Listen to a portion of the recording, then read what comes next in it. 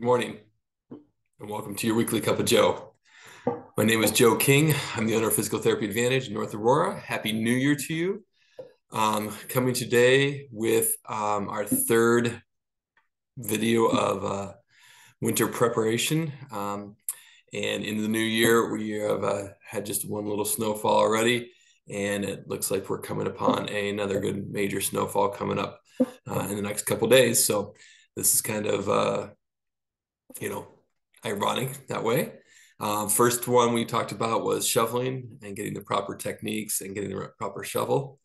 The second video we did about winter prep was how to walk on ice. So that's there.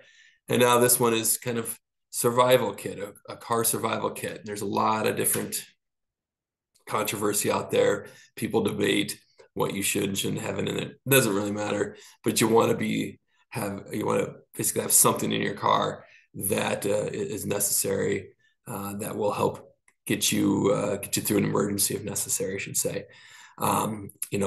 Jumper cables, ice scraper, an extra blanket, maybe some hand warmers, those charcoal hand warmers, stocking hat and gloves. Some will have you put a bag of sand or kitty litter to give you traction, tow rope, a lighter, candle, flares or, reflecting cones.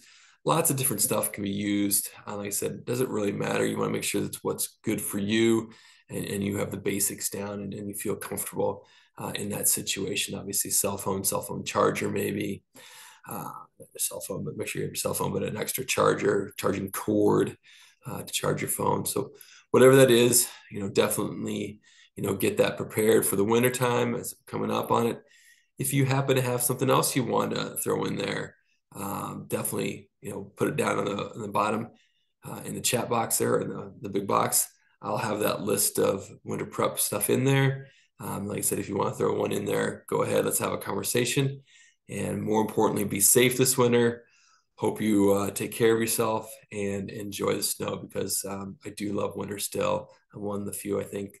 But I definitely love the snow. Don't like the ice, but definitely love the snow. Love the winter. So have a great day, and we look forward to seeing you next week for your cup of Joe. Bye.